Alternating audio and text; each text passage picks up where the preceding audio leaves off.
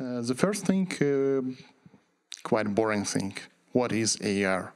AR is actually a combination of real-time mixing computer-generated content with the live video display to give user additional information, like mustache, yeah, you know. Who of you has the Google Pixel 2 or Google Pixel 3? What rest of the people have? An iPhone? No? So, as you probably saw inside of your camera application, there is ability to add AR stickers and make funny pictures. So, it's kind of maybe useless thing, but anyway, it's AR and it gives new experience and new technology right into your phone, and it later will give you ability to build and use a really interesting things. So AR is actually not super new technology. The first AR was created in 1968, almost 50 years ago. In Harvard University. The first toolkit was done 18 years ago, so that technology as a toolkit and software development package is quite mature. And Google actually rebranded ARCore a few years ago, and it was rebranded for their previous project, Project Tango, if you know about it. So what AR is looking like right now. Right now, it's, as I said previously, is just a set of funny applications. Who of you was playing Pokemon Go? Oh, cool. Unfortunately, when Pokemon Go started in my country, it was prohibited. So, but anyway, I will try to play it today a little bit later. So, the applications like Pokemon Go or Snapchat filters, the dog filter for your face, or ability to play with virtual tiger, or useful thing like IKEA Place to store and place an armchair inside of your apartments. Right now, it's not common usage, actually, but in our talk, we will tell you, and I hope we will transform your mind, that it's possible to use AR inside of your application now, or maybe tomorrow. So, Augmented reality gives us actually a lot of opportunities, like it might be used in education purposes.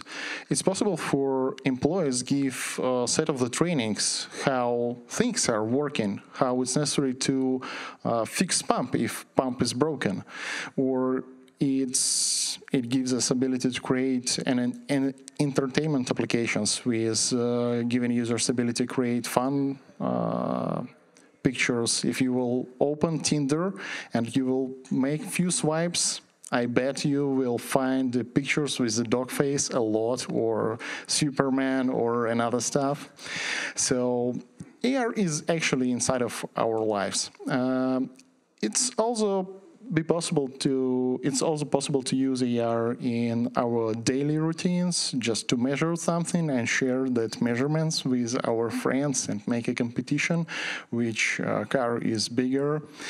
And also it's possible to do some stuff related to the navigation. A lot of startups were doing a lot of things related to the AR and navigation. They were making special hardware. I think every one of you are looking for such stories and news at the TechCrunch or in other websites. But anyway, this is the current reality. And with current technologies as hardware and software, we're able to do something.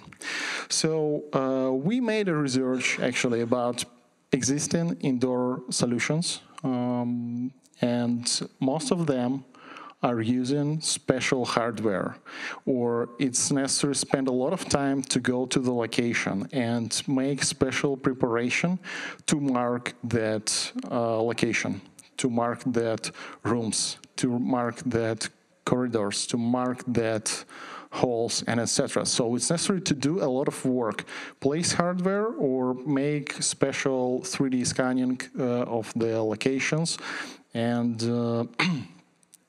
or make a post-processing for the images. So fun thing is that, yes, all the solutions need a special hardware, and except, of course, Apple and Google technologies, because of they're not still published, we don't know, is it really necessary to place some Wi-Fi routers or any beacons. But anyway, Google and Apple knows everything, because of every time user is using their mobile phones, the data goes to the Apple and Google servers to process them. So using AR-based approach to create indoor navigation, it's possible to forget about additional hardware. It's possible to store and share data between users. Because of using AR as a technology, you are free to do anything. And also, it gives you the next axis of freedom.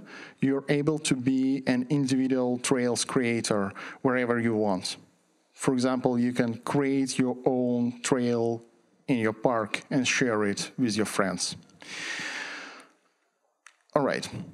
So to make an AR indoor application, what is necessary to do? It's necessary just, firstly, I think, to support multi-user and multi-session shareable environment, to have able to share something between users, and support multi-session to be able to give users ability to communicate with each other. It's necessary also give possibility to create roads, to store roads, to store things like images, videos, text marks, wherever you want. And also it's necessary to give ability to share that data with the consumers. Because if you are creator, and every creator should have a person who will consume that things. And also, after you create it and got the data, it's necessary to see the data in the real application. So it's necessary to create a set of the tools which will display necessary stuff and that shared images and roads. So for example, just small teaser about AR indoor navigation. This is the video from a mobile phone, and it is the way how user is just creating a road inside of the room. So with AR, it's possible just to see at the wall, just staying in the room, try to create a road, which will be possible later to follow and share for some people. The usage and use cases will be described a little bit later, but it is just the small teaser how it's possible to do that. You're just holding your mobile phone, touching your finger on the screen, and creating a road. After we create a road, it's of course necessary to consume the road. It's necessary just to open that road and see how it was done and how it was created. So this is very important things which it's necessary to follow up and get, that we are creating something, sharing, and reusing it later. Some technical details, how does it work, we'll describe and tell Anton how it works actually. Thank you, Ivan. Hello, everybody. Let's talk about Android-specific stuff. If you want to build ARCore applications on Android, the best thing to use is ARCore framework. Actually, it's a platform from Google. This platform allows you to build augmented reality things and interact with it. It allows you to understand the environment around you. The core abilities of this platform is that it supports different mobile platforms like Android, iOS, and also you can build your applications and games using Unity and Unreal. Inside of this, you can find motion tracking techniques, and when you are moving your phone, it can track its position and orientation. It understands environment around you. For example, you can detect planes, surfaces, and it also allows you to work with light. For example, you can estimate the current lighting conditions. ARCore itself is a complicated framework. You have to write low-level things and know OpenGL. But we have another cool, the other cool framework, which is also was built by inside of Google, and it's called SceneForm. This framework allows you to write code without knowing OpenGL, and it has a real-time renderer inside of it, and it uses high-level APIs to build the objects and virtual scenes. Also, this framework has Android Studio plugin for importing, viewing, and building 3D assets. So, for example, you can create some virtual objects inside of your favorite 3D editor, like 3D Max, for example, then export it into some mesh, like object file or some other popular format file, and import it into your application. If you want to share the experience between the devices, you need somehow to locate the things from different devices. And for that purpose, we can use ARCore technology, which is called Cloud Anchors. Cloud Anchors allow you to track some position inside of the virtual world from different phones. When you create an anchor, you attach virtual objects to this anchor. Actually, it could be many different anchors, and the position of every anchor is stored remotely on the servers. If you want to create the anchor, you need to know its coordinates, and you can use, for example, the position of your phone, or you can set the anchor position programmatically as well. And you can attach anchors to some environment objects like planes or points. So how actually cloud anchors work? First of all, you need to create the anchor, right? And to create the anchor, you need to know its position. For example, you can get it from the camera. Then you need to attach objects to this anchor. And you need to remember that the anchor pose adapts to world space from frame to frame. For example, user can move, and if he or she is holding the phone in front of him, then virtual objects become static and they don't drift or something, which is a common problem for many ARCore frameworks. When you host an anchor, you send the image from your phone to the servers, where it's processed and stored as a sparse point map. Then, when you need to resolve the anchor, I mean, to locate the place where anchor was created, you send the request to the server, and again, you are constantly sending the image from your screen to the server, where it's processed and tries to find your image in the database and match it with previously created feature maps, with previously created anchor data. Yeah. And after that, you are getting all the needed information, like anchor ID, and you know its location, it's trackable, and you can attach virtual objects to this anchor and recreate the virtual scene from the other device. And now I will let Ivan to talk about use cases which are able which you can create using ARCore and SceneForm framework. Thank you. Thanks, Anton. Yeah, let me proceed. So let's just imagine, yeah, we right now understood how that thing is working. We are able to recognize some locations, some places, and what we can do with that. We can do with that, for example, the way how we are communicating with our maintenance services. Yeah, for example, my lamp is broken, I'm calling to my agent and I'm saying, hey, my lamp is broken. To don't describe a lot where that lamp is located, I can just use my mobile phone, point my mobile phone to the lamp which is broken, and let me just try to, yeah.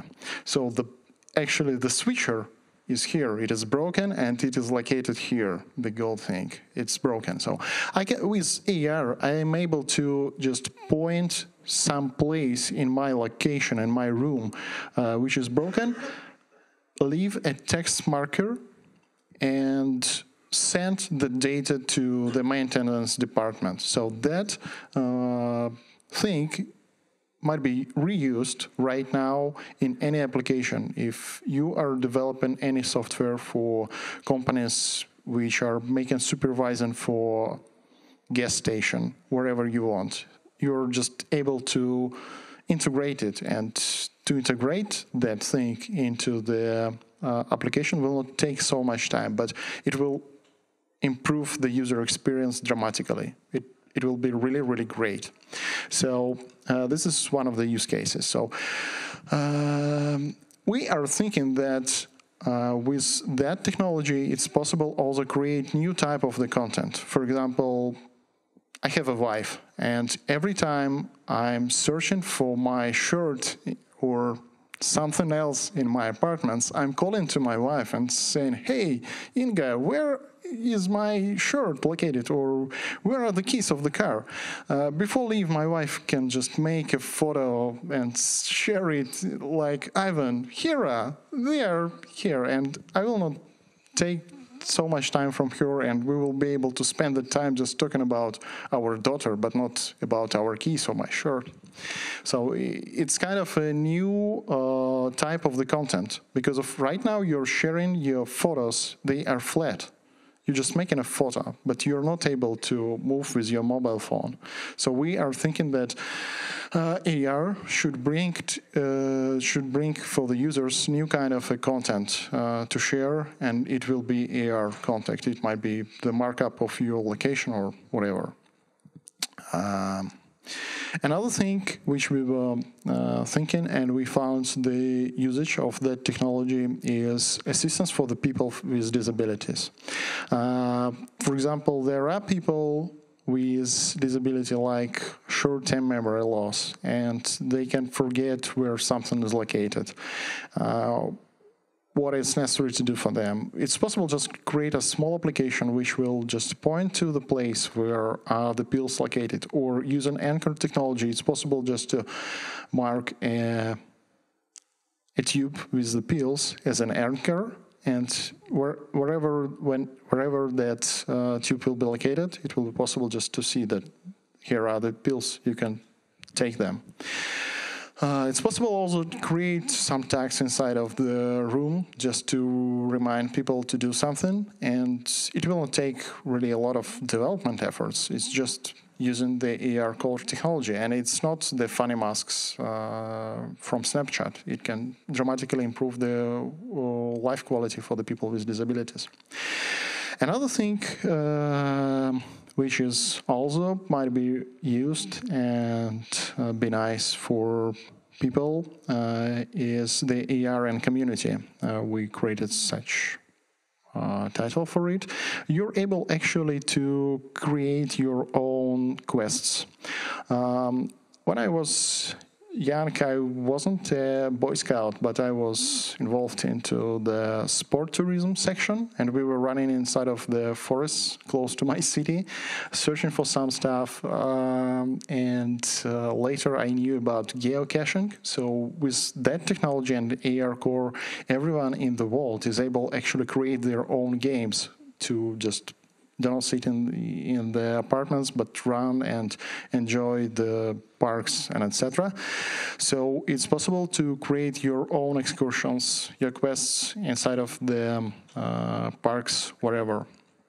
And here gives you it with the anchor detections ready for free, and it works great. Another thing which is also might be used with the AR technology is instant app applications. Imagine you're going to the apartment complex and you're searching for the apartments which are open house today and which will be sold or which might be rented. And sometimes it's really hard to find those apartments. So, for example, real estate agent is able just to place a QR code, an iPad or cheap Amazon device with the QR code, and later you can scan and just follow the road to the apartments or to the building which is going to be sold next time. So this is just a set of the use cases which might be done with AR technology, and right now Anton will talk a little bit about code. Yeah. Okay, I'm excited to know about how to build all this stuff on Android. Let me show you some code. First of all, if you want to use ARCore and Cloud Anchors, you have to create a Google Cloud Platform or Firebase project. Then you need to set up an API key inside of the console and enable ARCore Cloud Anchor API. And you have to put this API key inside of your Android manifest, as in this example. Let's talk a bit how to create cloud anchors. First of all, you need to get access to the camera and to know its pose. And then you are using ARCore session object to create anchor. Right here. Session sends anchors data and the data from your camera to the server, and you need to wait for several seconds or so for this information to be processed. So actually you need to track the anchor state, and I will show it to you in a second how to do that. So once you have the anchor, you can use an object which is called node or anchor node, and this object represents an anchor transformation within the scene. And you can attach your renderables, your 3D objects to this node and locate it inside of the virtual space. Here you can see how to track anchor state. First of all, it's nice to do this thing during the frame update. As I mentioned before, you need to track items' positions from frame to frame, right? So that's why it's recommended to use on update listener, which is activated every time when new frame is available.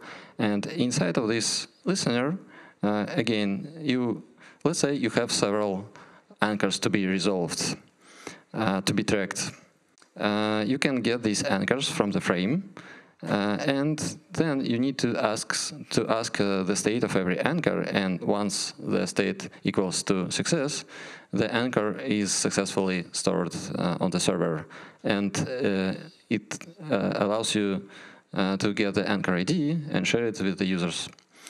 So to share it with the users, we are using the resolving process. Let's say we already have anchor ID on some other user's phone, and you need to resolve this anchor. I mean, the user activates the application, activates the camera, and tries to find the place where the anchor was created. Again, we ask session to resolve cloud anchor using this anchor ID and start tracking anchor state until it equals to success. It means that anchor is resolved. It can take a few seconds or so, depending on how many anchors you are using. And after that, the anchor is located inside of virtual environment, and you can attach your virtual objects to this anchor. In our case, with virtual roots, we store a virtual root as a collection of 3D points. When we create the anchor, we store this collection inside of Firebase project.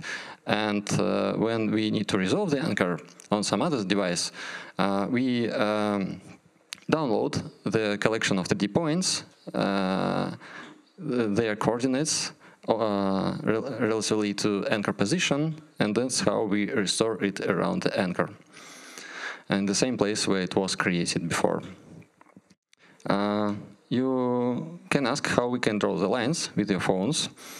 Our application is built such a way that you can draw the line while you holding the tapping and holding your phone, right? For that purpose, you can use on-peak touch listener, And inside of this listener, it's activated when you, for example, tap the screen. You can get access to the camera, you can get the position and location orientation of this camera, and start drawing. Here we're using some trick. When the user creates a virtual route, it's nice to make the line visible, to create the line in front of the user's phone, so that the user can see it while he's moving his phone. So to do that, we create a virtual ray, invisible ray, which is pointed from the user screen. And in this ray, we just locate some point at some distance, let's say 1 foot, and start drawing just from this place. Here you can see how we can get access to camera position and orientation. For example, it can be useful if you want to identify objects nearby, like in game development, for example, to show objects that are near you, and the rest will be hidden in some mist, right? Or here you can know the position and orientation of the user's phone, and to track its direction, if the user is following the route or not. And you also can know the distance, how far the user away is from route, and so on. By default, when you create ARCore applications, the application activates planes detecting to start attaching things to the environment, right? But in our case, when you create virtual routes, you don't need to attach it to some plane. So you can disable it. For example, in ARCore fragment, you can get access to the config, and in this config, you can activate Cloud Anchor mode, like to tell that we are ready to use cloud anchors, and you can disable plane finding mode. Also, by default, ARCore shows to you the discovery controller UI, which you can see on the right side. So you can just hide it using these 2 lines of code. What else? So here you can see the example how to create the line. We're using Material Factory, which allows you to create an opaque material with a given color. In our case, yeah, it could be white, for example. And when you are ready to draw the line, for example, when you are ready to recreate the route, you have the collection of points. You are creating, actually, when you create the route, it's not just a line, right? It's a tube. And you have to create small cylinders between every 2 points, right? So here you can see that we're creating a renderable definition, which contains the visual information of some renderable. Renderable is just a virtual object. So inside of this class, we are creating a mesh, which represents the cylinder. And then we build a shape like real 3D object and show it on the scene using ARCore methods. As you noticed in our demo, we also using Android views. So this thing is just Android standard layout. In our case, just linear layout. So you can attach it to your virtual objects as well. And on this slide, you see how to do that. You are using View Renderable Builder, which is able to download your layout asynchronously. And once it's available for you, you can attach it to some node inside of virtual space. And for some cases, it can be useful to create 2D map. For example, in some games as well, you want to see your position in the virtual world. So the map actually is just a projection to X and Z axis. So here you can see the piece of code which allows you to draw the line just on Android canvas. And now let me summarize actually what we learned while we were building our application for indoor navigation. First of all, if you create long routes, you should have several cloud anchors, because it's not recommended to attach objects to the cloud anchor which is away from you, like several hundred feet or something, because in this case some virtual object can start drifting or shifting, and some other show some other side effects. But at the same time, if you will create many cloud anchors, it will affect the performance of application, because it's time-consuming and expensive operation. The phone creates feature descriptions of every frame and sends to the server to resolve the anchor. So keep it in mind also. And yes, actually this thing should be done during every frame update, because while we are moving, we need to track the position of every object in real time. If you have complicated scenes and maybe need to create some 3D animations, it would be easy done inside of Unity or Unreal engines, because they have special techniques to create animations, for example, by keyframes and so on. Also, you need to remember about two different coordinate spaces, like local and world, and you need to know when to convert between them. And all the translation units are given in meters, not pixels or something else, which is really cool, because you really can understand how big is the object, what's the distance between your objects. When we are using ARCore, this solution has several limitations. First of all, not every phone supports ARCore library. It should be Android 7 or later and OpenGL 3 or later. Currently, ARCore cloud anchors become invalid after 1 day.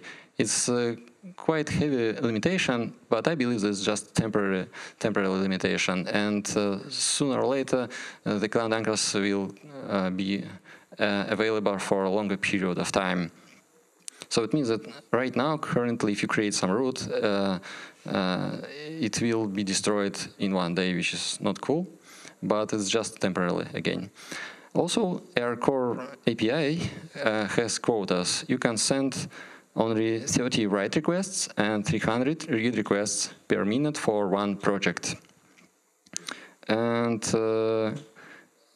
as a common limitation for ARCore, for AR frameworks, if you are shaking your device or moving it too fast, virtual object can disappear for a second until it will be resolved again. And yeah, this technique uses your camera. That's why it probably won't be working in the dark unless you're using one latest Pixel phone, which is able to show you pictures even in the dark. And now Ivan will tell you about our toolchain. Yeah, thank you, Anton. So, as a result of our development and our research, we decided to create our own toolchain. We decided to name it AR Magellana. Maybe it will be renamed a little bit later, who knows.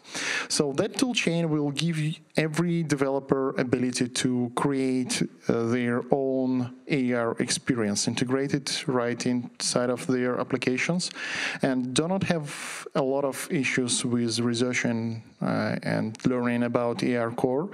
We will provide set of the primitives to create an application to start dive into the AR technologies. So it will be possible with our toolchain, create roles, store inside of your virtual reality, not virtual, augmented reality, such things like texts, images, videos, roads, notes, arrows, pictures, whatever you will want.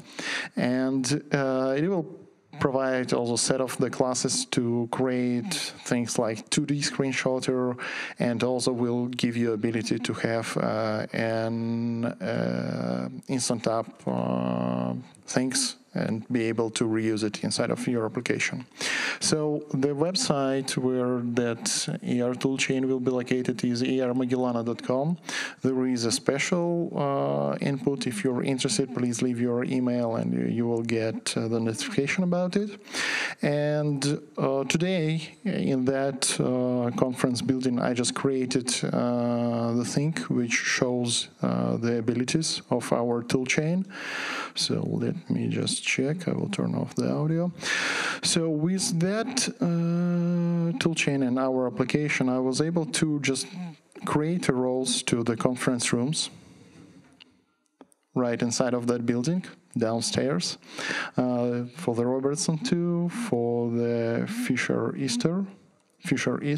So it was necessary to go through the street to get there. And very, very soon, the toolchain will be available, and it will be possible just forget about all that math stuff and create applications which will operate with just primitives which are real people friendly, like images, and don't think about Android framework things. So that's it. Thank you. Any questions? Yeah, so the question was about the difference between local coordinate space and global coordinate space. When you create the anchor, it has a global coordinate space which is stored on the server. So every anchor has its unique coordinates, right? But when you attach virtual objects to opposite, like relatively to this anchor, these virtual objects have a local coordinate space, so that you are able to make transformations of separate objects or the transformation of all the scene simultaneously.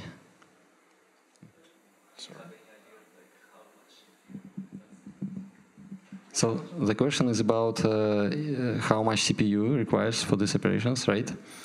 Most of processing is done on the server, but you constantly need to transform the image from your phone. So I think it's similar to playing some video on the phone. Yeah. The question is the code available or not yet. We are working on it, as Ivan mentioned. And if you want to know some news about it, you can use this link where it was before and subscribe on the notifications. Yeah, thank you.